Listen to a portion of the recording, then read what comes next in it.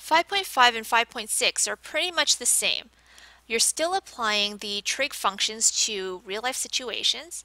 The only difference is in 5.6, they decide to tell you that the independent variable will not be dealing with degrees anymore. So you're not involving angles, you're now dealing with something else like time.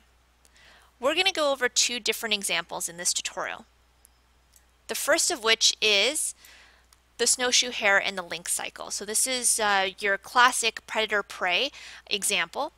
And what you have here is a situation where if you have an increasing population in prey, obviously your predator population is going to be very happy and they're going to increase as well.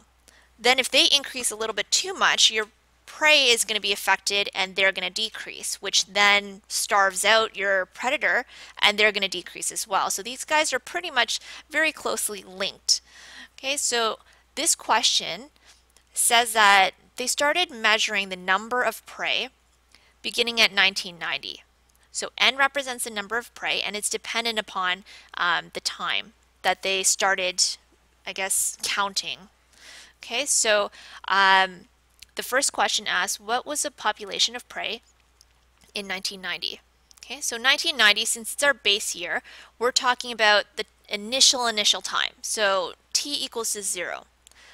That means that we're going to sub 0 wherever we see a t into the equation, and we want to figure out what n at 0 is. Okay, so just your basic bed mass, you have 250 times sine of all of this, and then plus 500 at the end. You're going to do the multiplication first, but before you do the multiplication, you actually need to know what sine of 90 times 0 is. So 90 times 0 is just 0, and sine of 0, and I want you to think about the graph if you don't have a calculator, should be 0. Okay, and then the 250 times 0 plus the 500 should give you 500. Easy enough. The initial population should be 500 prey. Going on to the next question. When did the population reach a maximum, and what was that maximum at that time? Okay, so I want you to think about it. If you have an amplitude of 250, that should be your max. However, you've also gone up 500, so that's a 250, your amplitude, plus your vertical shift. Your maximum number of prey is 750. Okay, so we answered this question right here. What is the maximum? Now, when did that maximum happen?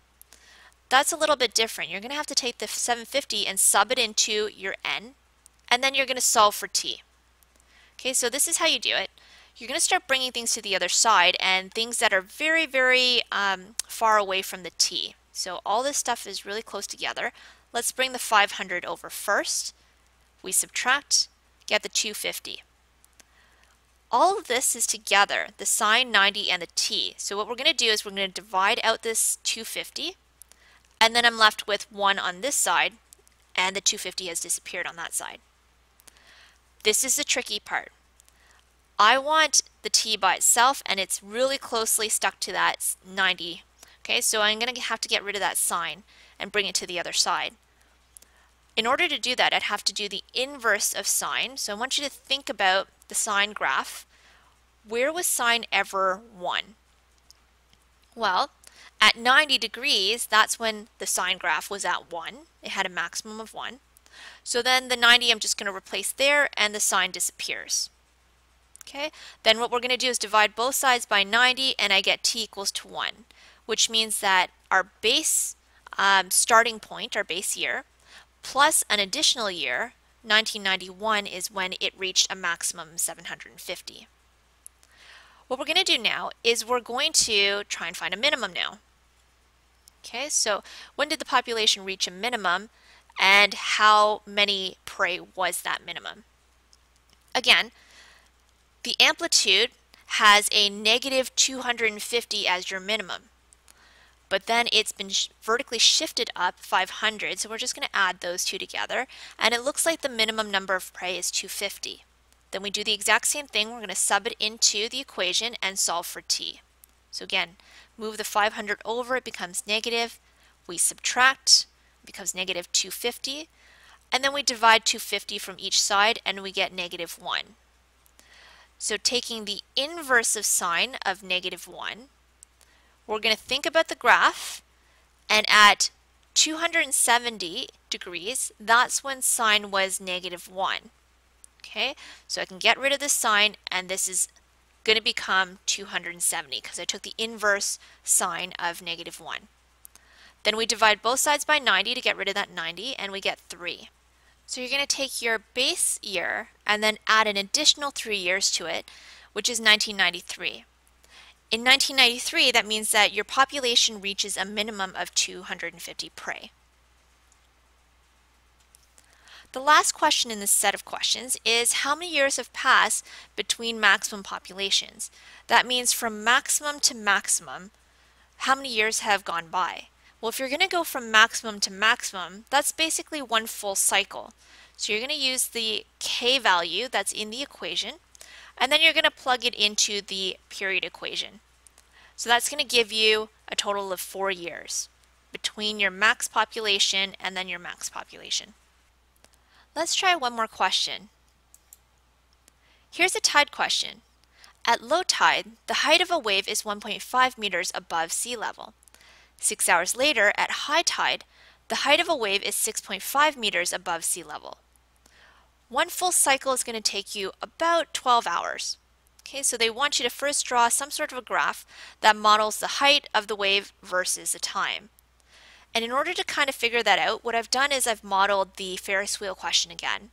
So instead of ground level being down here, we have sea level, and then 1.5 meters is your low tide, and then going all the way up here, we'll say 6 hours later, will be high tide. Okay, so then that kind of makes sense because another 6 would be your entire 12 hours. Okay, so what I've done is I've just figured out some extra information, such as the max to the min is about 5 meters and split in half. That's really going to be my amplitude. Then that just means that the center of the Ferris wheel, or sorry, well, I guess it's not really a Ferris wheel this time, but you know what I mean. The center is going to be 1.5 plus an additional 2.5, so we're at 4. Okay, now what I'm going to do is I'm going to just graph. Here's my height and my time. I took the full cycle of 12 hours, but then I added a little arrow just in case we wanted to continue that. Okay, so starting at 0 hours, I'm going to be at 1.5. Then I'm going to go up 3 hours, and that'll take me to about 4. Then after another 3 hours, so we're at 6 hours now, I'm going to be at 6.5. And then an additional 3 hours, which is 9, I'm going to be at 4 again, and then back down to 1.5 at 12 hours. Okay, so that looks a lot like the coast graph. And that's why in the next question, they'd probably ask you to map it on a coast equation. So since I already have the vertical shift, which I found up here, the 4, and then I could also use the 12 hours for my period to figure out my k, I can put all of those pieces of information together into the cos equation. Okay, so 2.5 was my amplitude, but remember, this is a reflected cos graph, so I put a negative there. And then we just inserted those other numbers. This does not have a phase shift because, again, it's starting from, in this case, one of the peaks, so this would be a minimum, but the regular cos graph would be starting at a maximum. Then it goes up to another peak and then down to a peak. So it looks like there hasn't been a shift at all other than a vertical shift. No phase shifts. All right. So those were 2 types of questions that have no angles along the x-axis as independent variables.